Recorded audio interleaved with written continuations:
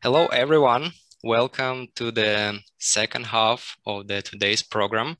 My name is Alexander Senichev. I'm postdoc at Purdue University, and I will moderate our next event.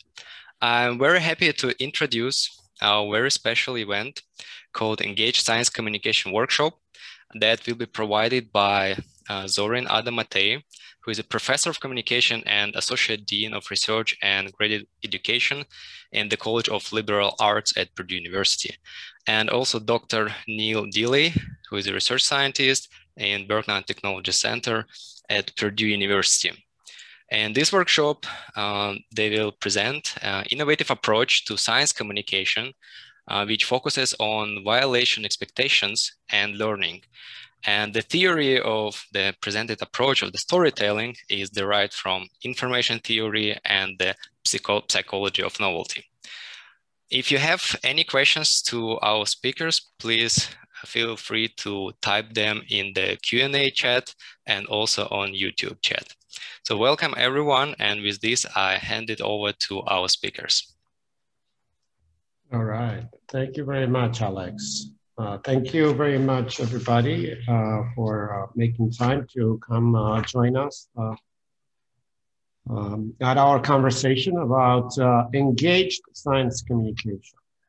Engaged science communication, I want to emphasize. It's not just about science communication. There are many ways to do science communication, and many possible ways. We want to focus on engagement. So the big question that we have for you today is, for us, the big question that I'm trying to answer with you today is, what is engaged science communication? By the way, I'm Sorin Matei. Alex just introduced me. I'm a prof here at Purdue University. I've been teaching for many years in the School of Communication. More recently, became an associate dean of research. And in this capacity, I started collaborating with Birck Nanotechnology Center, with Ali Shakuri, and with Neil Dilley, my partner in crime, trying to rethink how we train our graduate students to tell the story of their research in such a way that they get the best job they can get. So what you'll hear from us today has to do not only with making people better, or making scientists better communicators, but making them better communicators with a purpose, which is to engage an audience, to attract attention, and to get noticed in a variety of contexts, not just at conferences. Actually, conferences are the least of our concern here. Our concern here is to train our students to be able to communicate to non-scientists or to people who are in leadership position in scientific organizations who know nothing about your scientific domain. These thoughts are just a brief introduction to what we're going to talk about and how we're going to do it. But before we get in a little bit deeper into the conversation, I would like to allow, again, my collaborator, Neil Dilley, to say a few words from a scene from his perspective about our collaboration, the goal of what we're trying to do, and all that. And then we'll switch to the topic of the day, which is how to do engaged science communication. Neil? All right. Thanks, Sorin. Hi, everyone. I'm Neil. I'm a research scientist here at Birck for about 5 years now, and I've had the pleasure of getting involved in the Shark Tank science communication. And the second go around, Sorin and Ali Shakuri did the first, and I came on board during the second time. And as somebody with a background in physics, studying arcane things, I really have learned to appreciate over the years the importance of rising above the process, the details of the process, and identifying the why and the connection, and realizing slowly, and I'm kind of the one of the guinea pigs here.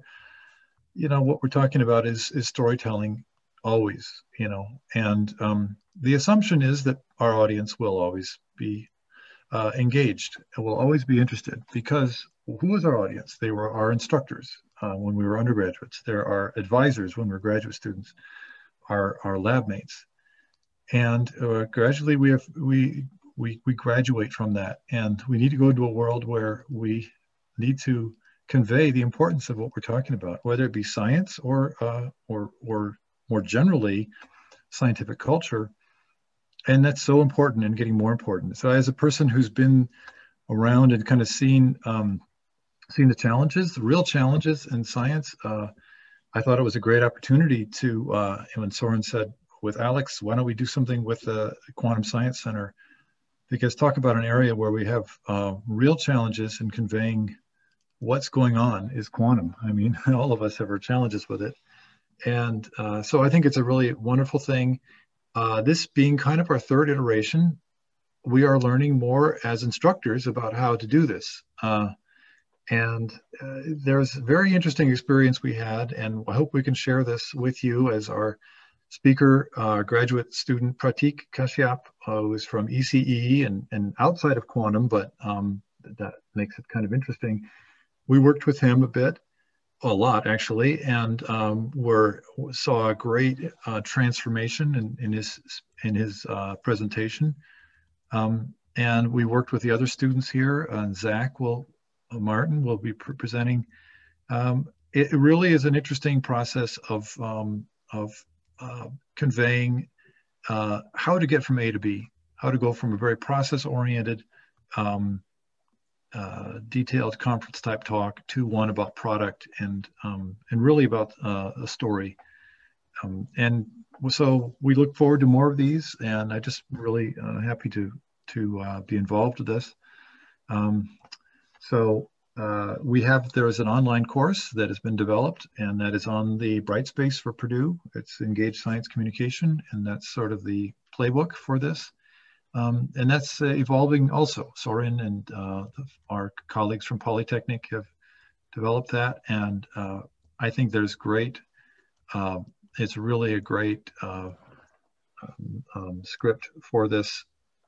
But it is a very interactive process. I think we can all agree that this required a lot of interaction, very social thing.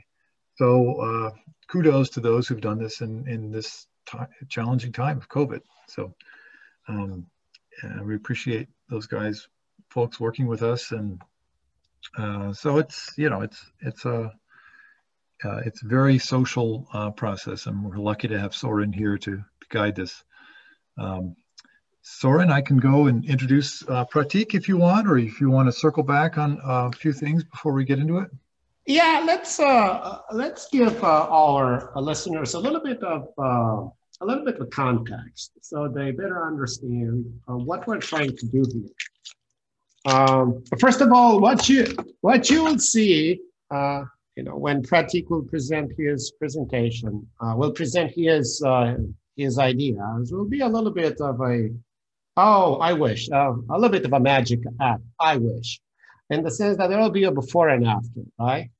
And unlike magic acts, I would like to tell you what's in the black box, what went in the before, or what went in turning the before into the after. Both Pratik and Zach, right? They're going to be here. So what is in the box? What is our method for training graduate students, especially graduate students, but if our colleagues want to go through this process, I would invite them to consider this. But especially for graduate students, what goes into turning them into engaged science communicators? Okay, so the idea here is that we want to help a science storyteller first of all, identify the value proposition. Now, you probably know this from your own work. Whenever you sit down to write a paper, you think about the so what of the paper, right? So that, the reviewers will shake their head and say, yeah, this is a contribution that deserves to be published. But when we talk about engaged science communication, the value proposition should be much, much, much more tangible, broader, and understandable to a lot more people than you usually consider when you write a paper. So the very first step an engaged science communicator should do, and this is what we do with our students, is to think about the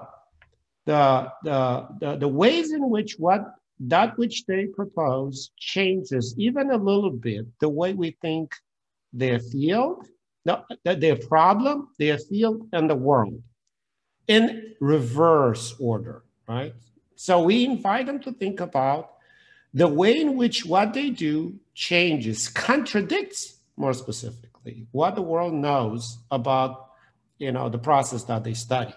I know this is a very tricky process because many advanced scientists nowadays work in very narrow fields where progress is measured in nanometers, right, or picometers rather than leaps and bounds. And it's not always very easy to tell, how much more you have pushed the field, or, you might think about yourself as a marginal contributor that, adds to the general effort. But by the end of the day, what you do and how you do it should change the world and should violate something that we know about the past in a certain way, so that, your work is worth its while. I presented a couple of ideas related to identifying, contradictions, or identifying ways to contradict the present state of affairs to the group of students in the past. I don't want to bore them to death. Probably many of them are here, but for those who weren't here, I just want to say something to this effect. If you think about science as a progressive act of making new data fit, right, into a theoretical framework, you probably understand that, you do it not just by, you actually don't do it by truncating or forcing the data into theories. You do it by changing the theories. So most often what we are after is changing structural theories in such a way that they better explain the data at hand. And this contradiction sometimes is quite simple to do, because there isn't an infinity of ways in which the data fits the theories or vice versa. Mnemonically and epistemologically, from the viewpoint of the theory of science, actually at the highest level, when we engage in data validation or theory validation, what we do is we look at what we have and we try to determine if the things that seem to be many are in fact one, or vice versa. The things that seem to be one should be actually explained by many things. That things that seem to be uncorrelated are correlated, right? Things that seem not to make a difference do make a difference, and so on and so forth. So, the contradicting assumptions, in science is very much about, improving theory with new data. But then when it comes to explaining how you go about doing that, that's when things become really, really, really difficult, because what is known about the data, what counts as data, how data works, right? And what the theories are and how they work and what their specific terms are, is very abstract, has become very, very, very abstracted. And you cannot, try as you may, you cannot simply say, my predecessors thought that, the quadriceps, fields of 17th degree, were actually of polynomial higher level relevance and all, you know what I mean? Obviously, I'm making it all up, right? But, you cannot say that, because you're losing about 90% of the audience, and and of the 10% that's left, probably only 1% understand what you're talking about. So after you identify, what's the contradiction that you can relate to somebody that's in your field, then you need to find a metaphor that captures in the most immediate and widely explainable way how your contradiction really works, what your contribution really is. So what I'm trying to do with our students, with our learners, is to advance them from identifying their value proposition to translating the value proposition into a language that makes sense for everybody at the same time. Now, the process of engaged storytelling doesn't stop with finding a clever metaphor to explain, what you are doing and how you are doing and how what you do changes everything. And then after you establish this common ground, then you can dive into the science and the scientific details of what you do so that you establish your credibility. So there's a part of that in my recipe as well, right? But without the metaphor, you are not really communicating in an engaged way to the world. You are only communicating to a very narrow spectrum of connoisseurs, people who know what's going on. And even among those, only very, very few can really appreciate the finer points that you're trying to make. So I'm really, struggling here, and we're struggling in a good way with the idea of bringing people to the surface and making them shout to the world their message in such a way that it's not, muffled by the water in which they were sunk up to that point. All right, so this is our method by and large. Now, there's a lot more to it. Maybe toward the end, I'll show you a little clip to kind of give you a better view of how our method of teaching works. But I think that the best way to go about this is to show and tell, right? So as we mentioned before, we worked with two graduate students very closely, and we started with their projects, the way they thought about them and the way in which they were ready to communicate to this specialized audience. And we tried to turn those otherwise excellent specialized conference presentations into something that comes closer to what we consider to be, engaged science communication.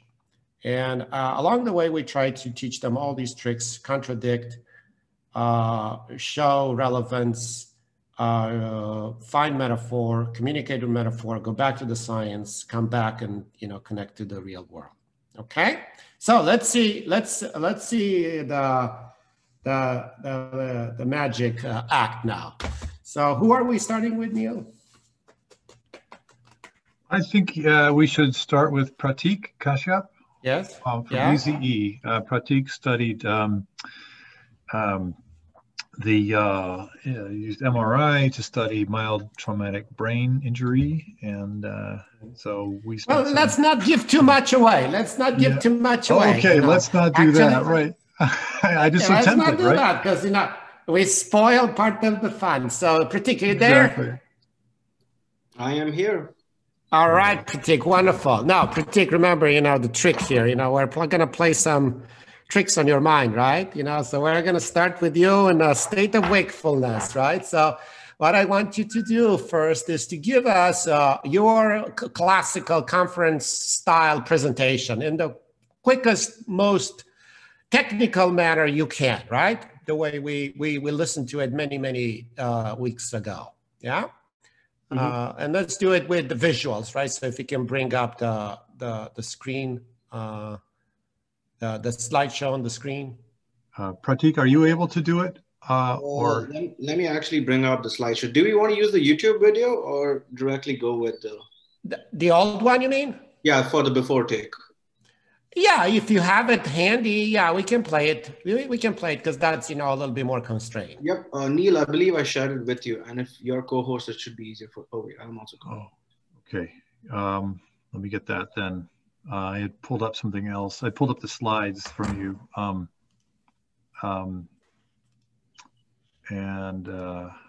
Let's see here. All right, give me 1 minute here, guys.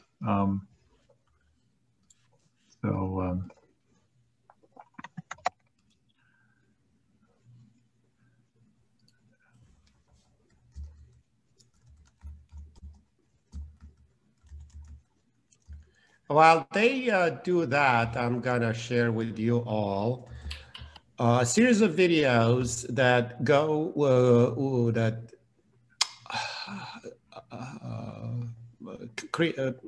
form the infrastructure of my Engaged Science Communication course.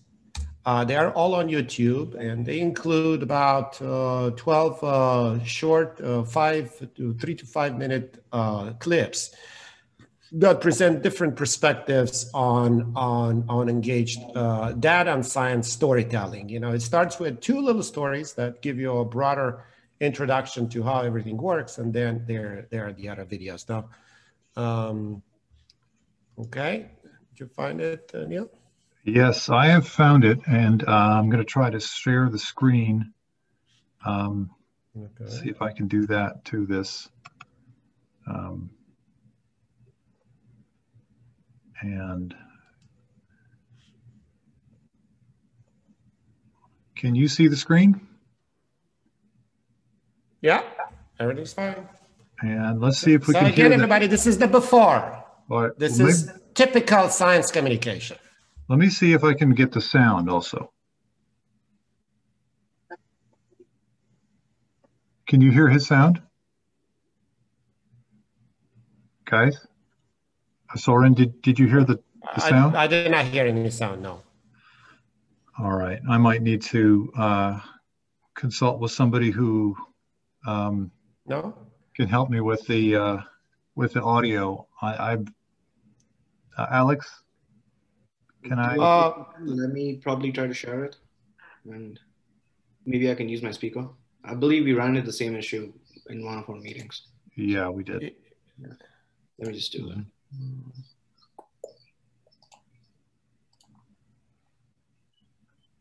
All right, just checking the sound. Sport athletes. Is it audible? Yeah, it works. Yeah. Okay, yours works. Just pump it up a little bit. All right. Hello, everybody, and welcome to my talk, Neuromorphometric Analysis of Collision Sport Athletes. Essentially, I'll be talking about two concepts and applying it to a data set of collision sport athletes. Collision sport athletes can consist of any athletes playing sports such as soccer, football, etc. The concept I'll be delving into is known as neuromorphometry, which is pretty much understanding the evolution of the neurohomeostasis using a morphometric approach, or understanding the shape, intensity, and how they evolve over time and with space. Core science of my raw data basically uses the T1 weighted magnetic resonance imaging that is collected, or is also termed as the spin lattice thermal longitudinal relaxation time gained from nuclear magnetic resonance species when placed in an MRI scan. The novelty of my approach is that we'll basically be looking at morphometry or volumetric changes for a region-based study. I'll be normalizing it using my baseline MRI scan. So essentially, it's a normalized approach that gives you values that are basically relative errors in time. This essentially provides patient-specific analysis, permits longitudinal analysis, it's region-specific, and it's piloted on an MTBI data set. More of an analogy that can help us understand what exactly the math behind all of this neuromorphometry is when we apply it to the US Electoral College system, essentially understanding or capturing a country's opinion as to who should be their leader or their president cannot be determined by a popular vote. It's done using the Electoral College system that equally weights or has a representation equivalent to the United States Congress. So there's a local or spatial element that factors in that adds up to the grand mean or global country's vote. Essentially, when you look at the final output, which is the country's sentiment or who's going to be the leader, I'll translate it to the neural health prognosis. On a final level, a person's vote, because my raw data is T1 relaxation, that's pretty much what a person's vote would be. It's the T1 relaxation of the nuclei. Looking at a level higher in the hierarchy, you look at a region of interest volume, that'll be a county's representation, then a state's congressional representation will be a tissue volume, as regions of interest aggregate to a tissue, and finally all tissues aggregate to the brain to give you your final neural health prognosis. Keep in mind that the final answers or the volumes that I get are normalized volumes, so they are not a binary measure. To convert it to a binary measure like a voting policy, we need to apply a classifier at the end to make this analogy more or less streamlined between the two use cases. Essentially, that's what I'm doing. It's a spatiotemporal localization approach and applying it to the mild traumatic brain injury data set.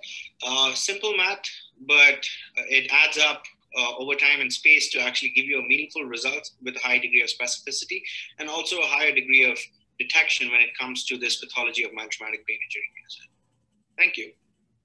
All right. All right. Thank you, Pratik. Thank you very much. Now, for the benefit of the audience, so this version of his presentation, it's a little bit spiced up with some metaphors. So it's a little bit of more broadly understood social, if you want, explanation of what he does. But as you could see, the beginning was very much driven by the science and the science alone, more important by the application of the science, such a way that we did not quite even see where the novel application was. And also the connection between the metaphor and the novelty of what he does was relatively loose, right? And by the way, there was another version that had absolutely no metaphor in it, and probably we should have given you that raw, just to kind of give you an idea of where we started. But that was the before. Now let's try to take a look at the after, right? You know, at a presentation that focuses from the get-go on the metaphor and on contradicting what we do and we do not know, and then continuing with the science and coming back to the relevance of the research for the world outside. All right, so Pratik, are we ready for this second part? We are ready. And absolutely. Well, I'll give it all to you now. All right, thank you.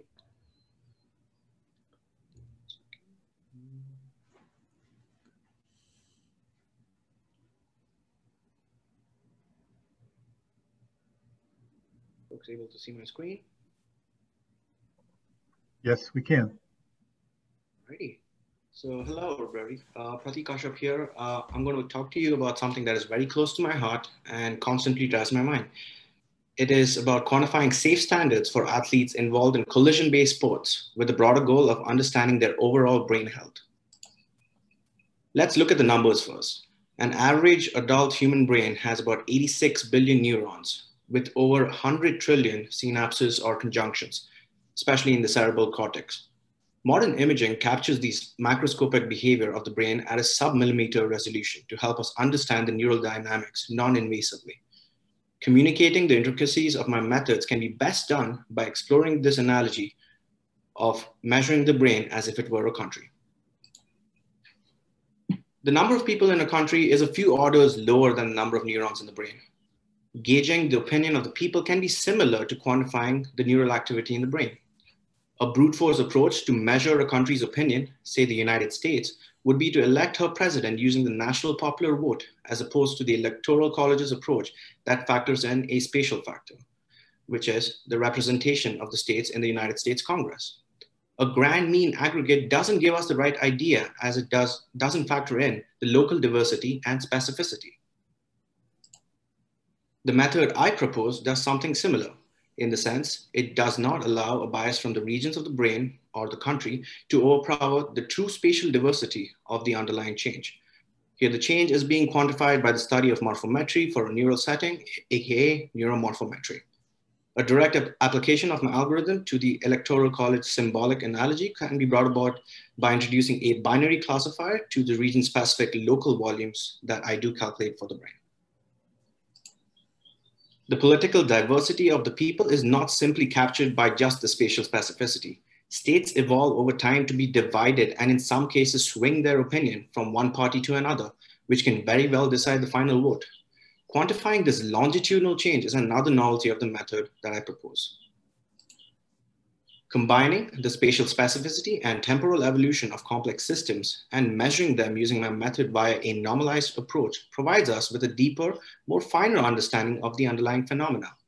Here, I have demonstrated my algorithm to quantify the regional volume change of brain tissues for athletes involved in collision-based sports such as football and soccer. Essentially, it promotes patient-specific and region-specific longitudinal analysis on this mild traumatic brain injury dataset. Delving a bit more into the core science of my raw data, the T1 weighted magnetic resonance image captures the spin lattice longitudinal relaxation of the nuclear magnetic resonance species for a three-dimensional grid at a sub-millimeter or 1 millimeter isotropic resolution. Different tissues have different T1 relaxation values, thereby helping us to understand the biological distribution non-invasively as opposed to post-mortem analysis on a Petri dish. And finally, a glimpse of my primary application. The need to study this pathology and drive more research to understand it better is driven by the fact that about 50 to 90% of these hits, whiplash, trauma of various forms to the head and body go undocumented, close to the number of voters who don't cast a ballot. They are only recognized when they present with any symptoms, which in most cases can be too late to mitigate permanent, long-lasting chronic change. My method helps us capture these changes with a higher degree of spatiotemporal specificity and helps us inch closer to a solution using neuromorphometry.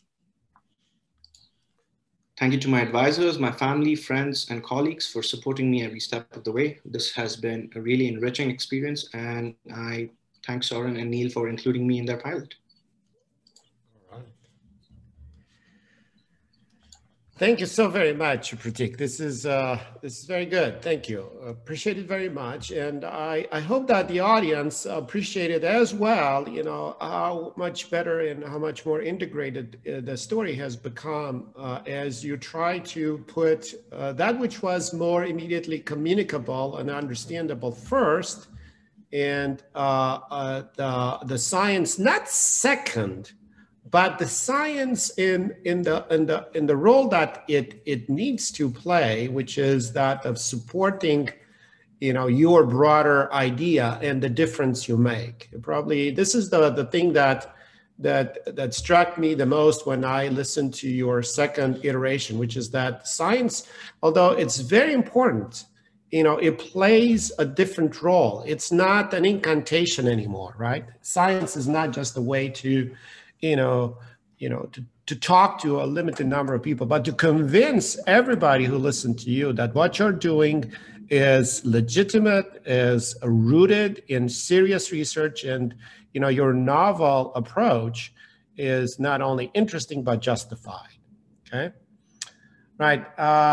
One other point I'd like to make is that in between the two versions, you know, Pratik advanced between a presentation that very initially was called Neuromorphometric Analysis of Collision Sport Athletes, right, to measuring the brain as if it were a country.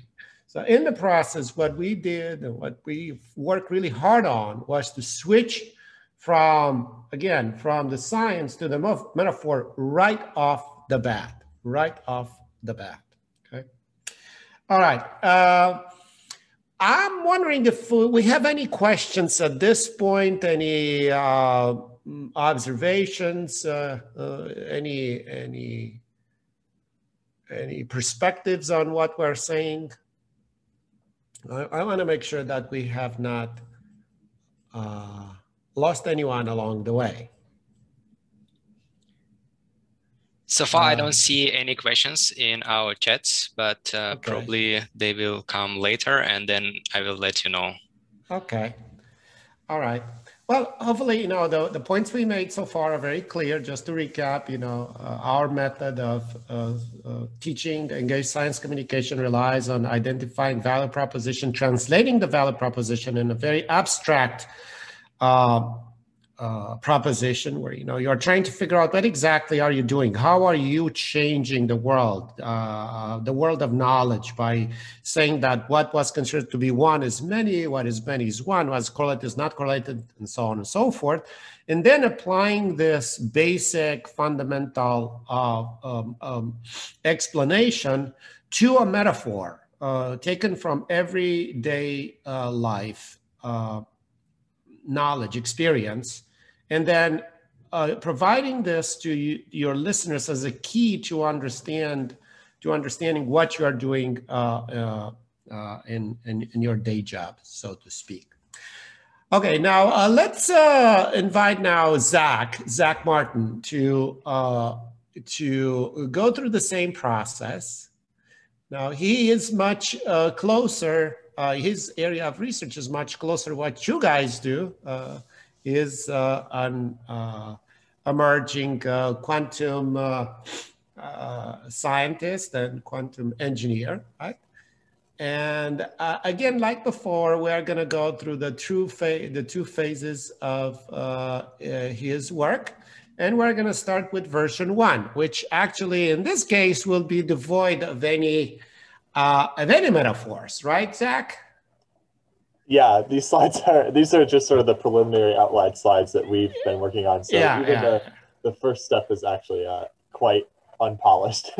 Yeah, but which is okay, because right. They're unpolished in one way, but at the same time they're a very solid presentation of a scientific project. Not he will not BS us, right? Right. He believes every single word in what he said here. So Zach, take it away. You're talking. Sure. We're talking now. Science. Go ahead. Can everyone see my slides? Yes. All right. So my first title was Making Quantum Light with Metal, or Plasmonics for Indistinguishable Photon Generation. So the big question with a lot of the quantum technologies that we're developing is, well, why do we want to use quantum in the first place? What advantage do we gain?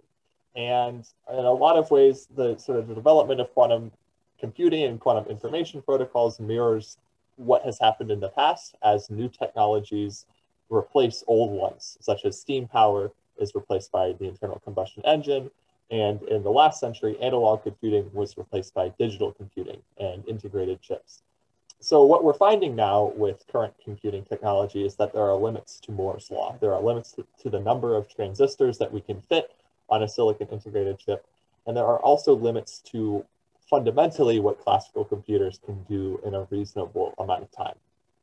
And we see for that certain types of problems, and for certain types of problems that are especially important, such as just designing new materials or discovering new drugs, quantum algorithms can run millions of calculations at the exact same time.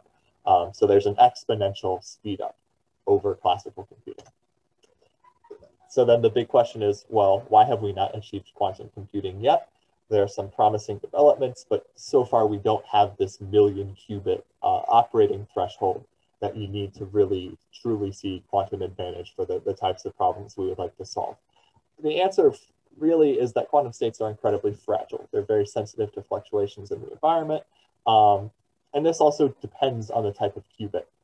And there's this interesting paradox that was pointed out to me when I first started working with quantum computing, is that for the types of qubits that you have more control over, such as the superconducting qubits that Google and IBM use, trapped ions, such as at Honeywell, or solid state defects, which is, I bolded that because that's what we work with, the less time the quantum state is preserved. That's because if you have more control over a qubit, that means it interacts with either magnetic fields or electric fields more strongly, so you can control the state more readily. But that also renders it more sensitive to the environment. However, if the qubit doesn't interact as strongly, i.e. the quantum state is less fragile, it lives for a much longer time, that means you have less control. And the example that I would use for this are photonic qubits, because once you initialize a quantum state and you encode that into a photon and send it off, it's just going to keep flying and it's going to stay in that state until it interacts with matter. And so the overarching goal of our research is to marry light and matter qubits to get the best of both worlds. And to do this, we want to enhance the interaction between light and matter. And so how do we do this? How do we enhance light-matter interaction? Sometimes this needs to be pointed out to people is that light and matter actually don't usually couple very strongly. One example I bring up is the defect center that we've worked with quite a bit, the nitrogen vacancy center that lives in Diamond. Its native lifetime is something like 20 to 30 nanoseconds, which is, for a time scale of atomic defects, is actually quite long. So we take advantage of a phenomenon known as the Purcell effect. The Purcell effect tells us if we modify the electromagnetic environment around the defects that we're interested in, we can enhance the rate at which they give off photons. And we in particular use nanophotonic structures to do this. So the Purcell factor, which is the number of times that you've enhanced emission of photons to the far field, scales roughly by Q over V. So Q is the quality factor of whatever structure you're working with. It's a metric that engineers use to quantify resonators divided by the volume. And so what's really great about plasmonics, and that's the primary approach that we follow, is it allows us to create cavities that have very, very, very small v, something on the order of nanometers. So we can really shrink down the cavity volumes to quite a small size.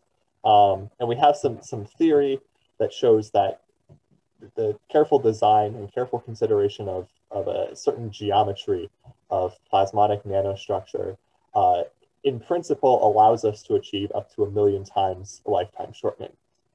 This is sort of in the ideal case, what we've shown in experiments, and we have some experiments where we've achieved even faster emission than what's shown in this paper, is by coupling the nitrogen vacancy center, a defect that we're interested in, we can achieve really dramatic lifetime shortening, and we can even modify the structures during the experiment to shorten the lifetime even further. And so, okay, so how does this make qubits? How does this relate back to what we were talking about before? Conventionally, to preserve quantum coherence or to prevent quantum states from breaking, you cool down your defect to something on the order of 4 Kelvin or liquid helium temperature. And in some cases, you have to go all the way just above absolute 0. And this extends the coherence time. It extends the time that the quantum state lives for without breaking or without the phase being lost. So our approach is actually to not worry about the environment. We're trying to operate at room temperature, or at the very least above 4 Kelvin, so that the environmental noise is still present. But with plasmonics, with enough lifetime shortening, we can actually beat dephasing processes. So we can enhance the emission such that it's so fast that spontaneous emission or emission of a photon occurs before dephasing can even happen. And if we can achieve this, what that means is the quantum state of the emitter is the same every time that it's excited, and the photons it produces are indistinguishable. And indistinguishable photons is a really, really powerful goal, because it has been shown that you can do optical quantum computing with just linear components. So if we can produce indistinguishable photons at room temperature, we can achieve optical quantum computing at room temperature. And so going forward, we're going to capitalize on some of these nanophotonic geometries that we've shown have very substantial lifetime shortening. And we're going to work with defects such as the silicon vacancy center in diamond that have some of the best optical properties that we know about. And so yeah, that was what I have for my first presentation. I can stop sharing. Thank you, Zach. So probably a very reasonable talk for a quantum conference. And so Sorin and I worked with him on a few iterations. So Sorin, did you want to say a few words about that? Oh, I think Sorin is muted somehow. We can't hear you. Oh, I'm sorry. No. You know what, Neil? I don't want to put you on the spot, but maybe you would like to say a few more words based on your own experience with Zach and working with him to introduce his next spiel. I can add a few words after that, but maybe you would like to say something. Right. So, yeah, Zach was stayed with this. You know, we had an initial group, a little larger, and I think it was one of the learning experiences I had with this, and I hope that it's been rewarding also for Zach, though, is that it's been that connection point from getting from A to B, as far as making a conference talk and making a good story, and identifying the elements of story is really challenging. And that's what we're learning how to do a little better. And trying to codify this is frankly hard. I mean, you have a charismatic personality like Sorin who can bring this across. And again, this is all social, right? It's a very social event here. And look at me, I'm being unsocial by not showing myself here. Now here I am. And this process is a very, I think it will be much, it will enjoy a better, even better success when we're back in person and can do this as in groups, in small groups, because this is a process of iterating, going several times through and figuring out what it is that really is the driving question. And one of the things that I think about in terms of, this is always a question we have as in science. We hear Sorin talking about transformation and violating assumptions, and there's always this interesting resistance to it. And what I think is really interesting is that you look at the incremental process of engineering that happens. For example, you have small steps that taken, but there was a step that was taken at some point. They put a steam engine on wheels, right? Those things existed, but they put it on wheels, and then society was changed, right? So understanding how we violated something sometimes isn't even clear at the moment. And so learning to uncover that and say, okay, this has a promise of doing this, or this can transform. To me, there's a very interesting aspect of this, that we tend to be very detail and process oriented, as I said earlier. But what we can learn by stepping back further out of it and going back in is that we can find out what it is that is the real new aspect of it. So I look forward to hearing Zach's second take on this. If you want to pull that up, Sorin, I don't know if you're. I mean, my perspective is as a scientist, right? So I'm a little bit on the fence of this, but I'm really interested to hear Sorin's. Yeah, well, I'll say probably a few more words after Zach presents, but I would like everybody to refocus their attention a little bit on Zach's presentation, core idea, the way he presented it just a few minutes ago, right? For example, if we look at the first slide here, we see that now the presentation is called Making Light with Metal, a high-speed camera for quantum states, right? So right now, we have, at this point, we have a metaphor. Now, Zach, do you still have the other slide handy? I'd like yes, I do. I'd like to bring people back to the past a little bit. Okay. Because, the first iteration. I'll just pull up the other PowerPoint. Yeah, you don't have to make it a full screen, just, So the first iteration, it's called Making Quantum Light with Metal, Plasmonics for Indistinguishable Photo Generation.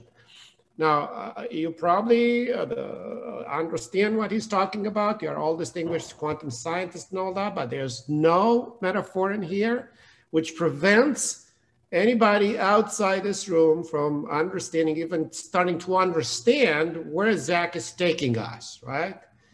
Now, the new version, has a core central hard-coded metaphor, this high-speed camera, that will help us, first connect his ideas to a more common understanding, but also, as you'll see, will allow him to dip down into the science again, all right? So, Zach, let's take it for a second spin. All right, so.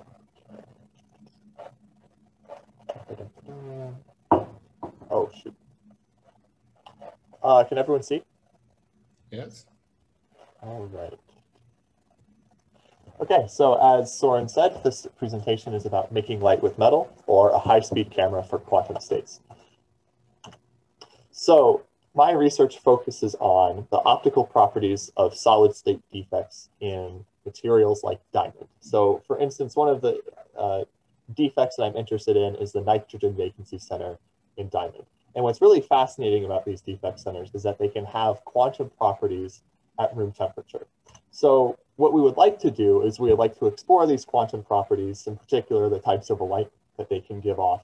And we want to see what kinds of quantum states that we can encode into these defects to develop new technologies like for quantum computing or for quantum information. However, the biggest problem that we have right now is that quantum states, as my title says, are quite delicate. So if we have our state here that our defect is encoded in, any kind of interaction either with external electromagnetic noise or with vibrations in the quantum lattice due to thermal energy is going to lead to a process called decoherence. So the quantum state is going to be changed, or the phase that we've encoded is broken. and we've lost the information. And so this is actually a really big problem, because now we can't use the quantum state that we've prepared for computing or any other kinds of interesting studies. And so how do we get around this?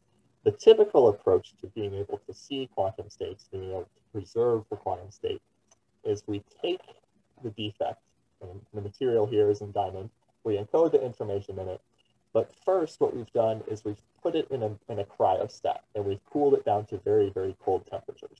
And so what cooling this down does is, before we still had this noise or this interaction due to the environment, but by cooling it to such low temperatures, we've blocked the interaction. We've slowed the environment down enough that the decoherence processes don't occur as often, and we've extended the lifetime of the quantum state. But from an engineer's perspective, this is actually a bit less than ideal, because cryostats are large and bulky, they take up a lot of space, and you need to use a lot of energy to cool them down to such low temperatures. So we would like something a little more elegant that can be scaled up a little bit more easily. And so again, we take our quantum defect here, we encode some information in it, but now we're operating at higher temperatures than you would use in a cryostat. Ideally, we would be at room temperature, and we're just not going to worry about the environment as much. And what our research right now focuses on is the equivalent of building a high-speed camera to capture this quantum state. And it's going to be so high speed that it's going to capture this quantum state before this decoherence process, this noise interaction, can even occur in the first place.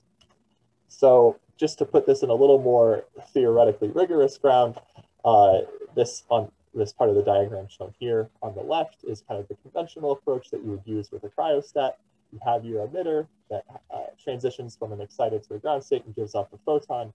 And by cooling it down to cryogenic temperatures, what you do is you extend what's called the dephasing time. So this T sub def right here. So that time is, as I said earlier, the lifetime of the quantum state, the time that it lives before it interacts with the environment and the information is lost. However, the option that we're pursuing here is called plasmonics. So I'll explain that in a little bit more detail here in a second. But with plasmonics, what we're hoping to do is not to alter the dephasing time, but rather we're going to take the time that the defect lives in the excited state and reduce it so that the defect is going to give off a photon before dephasing can even occur in the first place. And so if it gives off this photon before dephasing can occur, what that means is the quantum state of the emitter is the same for every photon that it gives off. And this produces what are called indistinguishable photons. And this is really, really important for quantum computing, because if you have indistinguishable photons, you can do optical quantum computing, and you don't actually need all that much. You really don't need very complicated components to do optical quantum computing. And the goal, of course, for this would be to generate indistinguishable photons at room temperature, because then this enables actual room temperature quantum computing. So what do the actual high-speed shutters that we're building look like? So these are the kinds of nanophotonic structures that we're working on. This geometry here, shown on the left, is called a nanopatch antenna. What this consists of is a silver mirror, an insulating spacer, and a silver cube. And then the diamond that contains our optical defect is situated right between them.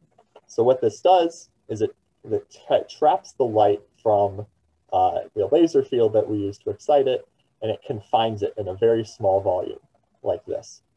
And then another geometry that we're exploring is called a plasmonic launcher. So basically what we do is we coat the entire diamond with a silver layer, and it couples light to a type of surface wave. And these geometries, these nanophotonic structures that we're building, enable us to take advantage of something called the Purcell effect. The Purcell effect tells us if we modify the local electromagnetic environment surrounding our defect, we can enhance the rate at which it gives off light, that rate of spontaneous emission that I showed a couple of slides back.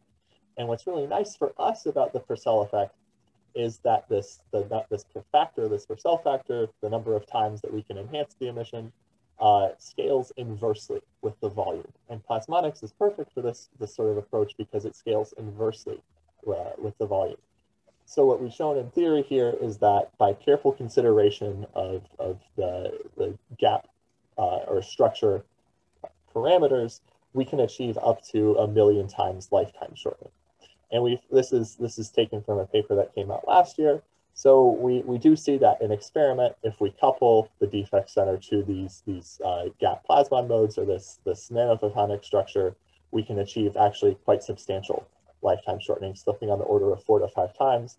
And we can even modify these structures further to shorten the lifetime even more. And so this is still an ongoing effort. We're still working on using different kinds of structures and different types of defects to produce indistinguishable photons. But it's quite promising because, as I said earlier, this would enable optical quantum computing, and not only optical quantum computing, but room temperature quantum computing. You wouldn't need this bulky, expensive cryostat equipment, and you could scale this up to build something like a quantum internet. You can have practical, large-scale quantum communication. And quantum computing is also really exciting because for certain classes of problems, you can solve thousands upon thousands of equations simultaneously. And this lends itself really well to problems where quantum effects are quite strong, such as in designing new materials or drug discovery. So this is something that really could be as groundbreaking or as world-changing as the steam engine or the internal combustion engine. So that's what I have. I'd be happy to take any questions. I'd really like to thank Sorin and Neil, obviously, for all their help, as well as Alex Senechev for coming up with this metaphor in the first place, as well as the rest of the Purdue quantum team. Wonderful, wonderful. Thank you so very much, Zach. Thank you. Very to the point, very short, very cool, very inspiring. I'll give you the job if I had one. Now, I'd like to remind the audience again that what we're trying to do here is not to turn our apprentices into that which they are not, but to help them sell their wares to a broader audience. And that's why, to a certain extent, the two types of talks were similar, but in some vital aspects, they were different. Now, a final observation is that, this process that we worked on with Zach and Pratik can be calibrated as needed. Now, for the purposes of this conference, we kept the science at a pretty, sophisticated and complex level, because we did not want to disappoint anybody. But things could be dialed up or down as needed, such as that if you are going for a job at a pharmaceutical company, you know for sure that there's only one quantum scientist in the room. You don't want to go too deep, so you'll keep it higher and you'll talk the metaphoric language a little bit for a little bit longer. Okay, and with this, I would like to stop and take your questions, observation, comments, or anything you might have to say about this. At the very, very end, again, I'll share some more resources with you in case you're interested. Yes, we have a question from the audience. Pratik briefly commented on this already, but I would like to read it out, and maybe you, Sorin, and Neil could provide more details. So this is regarding the first student presenter. There is a feeling that this is a matter of really knowing the audience. For example, you're not suggesting to present in a second way during the physics conference. Meaning the same, my understanding, topic, but now to the physics conference. And is it correct that your techniques are more for non-experts? Well, yes and no. Yes, because I don't want to upset anybody. No, because I really think that even scientific audiences are quite diverse themselves. And there's a lot of, how should I put it? There's a lot of new knowledge that needs to be translated before it can make its fuller and deeper impact on the world. Now, for example, let's talk about Pratik's method. He comes at the problem from an engineering perspective, if you want. Maybe, much of the science he talks about is not as exciting and all that as some people can think it could and should be.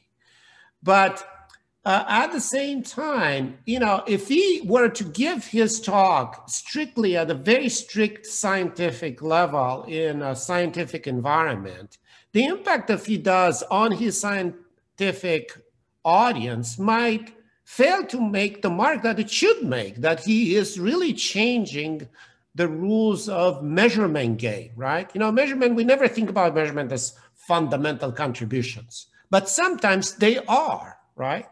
So, you know, I would encourage you actually to think very deeply and carefully about, you know, the ways in which you try to overcome the limitations of your very narrow field. Now, if you go to one of these conferences that has superstars in it, especially the people who, you know, have made really big names for themselves, you'll notice something very interesting. Very often, they try to break the mold. They try to tell the bigger story of what they do by telling jokes, right? You know, why wouldn't you, you know, follow their lead too? And why do you think they do that? I mean, they don't, you know, they are as adept at the science of it as anyone else, right? They know the science as anyone else. Why do they need to, you know, make those jokes? Well, they need to make those jokes, not because, you know, they are not believed, but because they are trying to penetrate through the veil of, well, pretend knowledge, not to call it ignorance. Yeah. Yeah, that's great, Sorin. If I could add a little bit from my experience, and I'm sure the professors would echo this also, that you go to a colloquium, even if it's a department colloquium, and everyone in their room is a physicist. Invariably, the first 5 or 10 minutes of that colloquium are where everyone's tuned in. Then the speaker sometimes goes into warp speed and they go beyond. But I always found those first 5 minutes to be where the interest is, and that's where you can, it's where you're getting into the concepts. And going slowly through that, stepping, even if it's to a specialist audience, if you're going to step back and take it from a new perspective, that's very fruitful, because it'll help you to rethink it. It'll help your audience to see things that you probably assumed everyone knew, and they don't. And that's the interesting thing, is there's a lot of less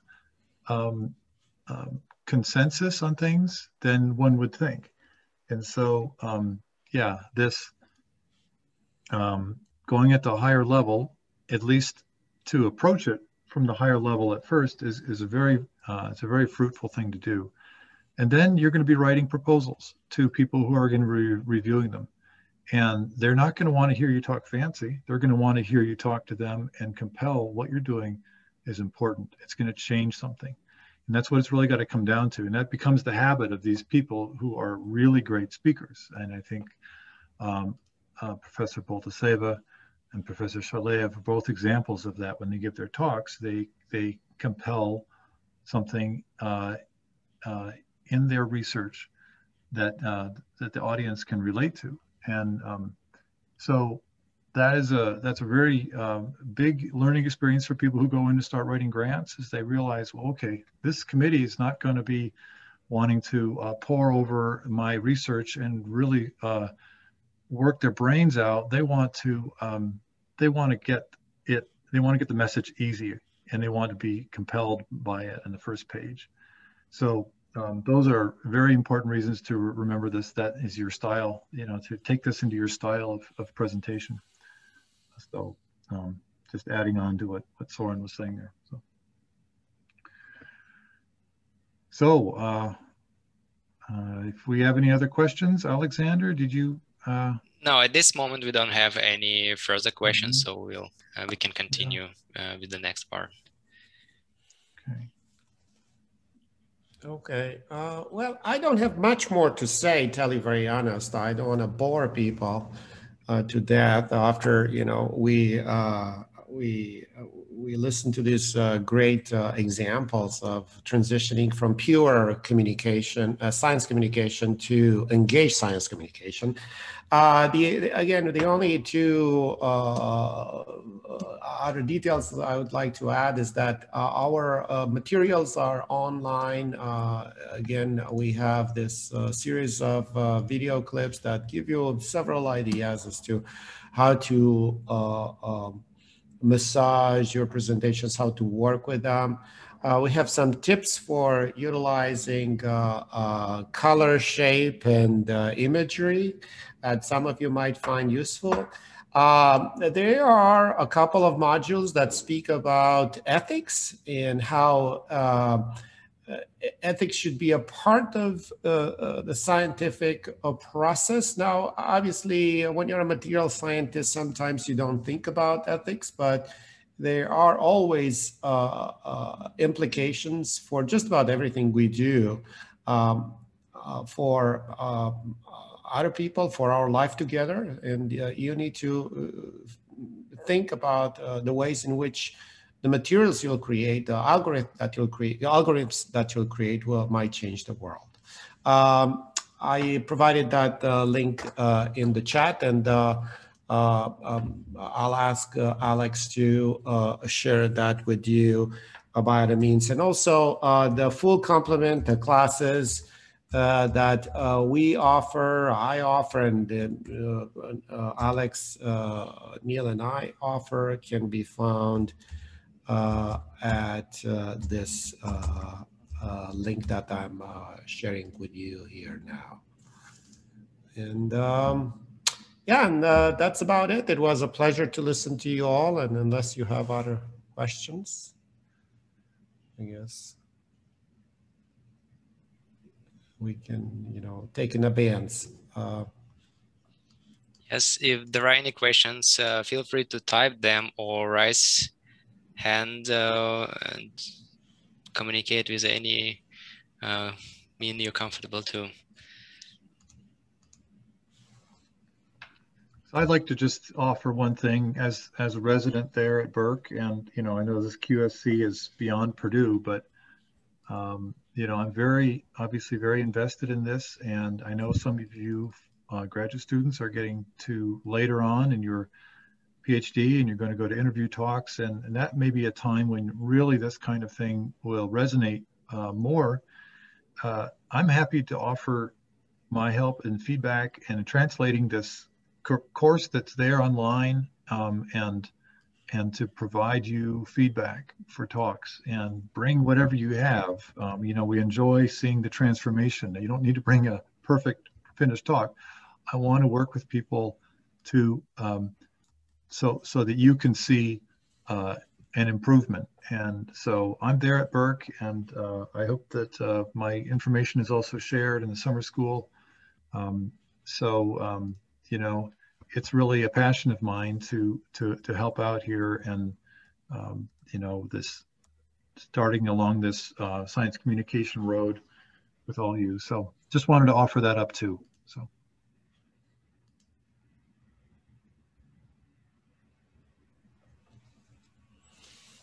All right. Of course, yes, we will share the information with all attendees, links to video and online course, as well as your contact details. So if anyone has more questions or comments and would like to reach out to you, they would have this opportunity. So if there are no other questions, I would like to thank you, our speakers, again for the wonderful workshop. And I hope everyone enjoyed it. And I would like to thank all the speakers of today's session and of our first day of the Quantum Summer School. I also hope that you enjoyed all the presentations. And thank you, everyone. And we are looking to see you tomorrow for our second day. Thank you so much. All right. Thank you. Thank you all. Goodbye. Thank you. And with this, we will conclude our sessions today. Thank you. Bye. Thank you. Yep. Thank you. Take care. Goodbye.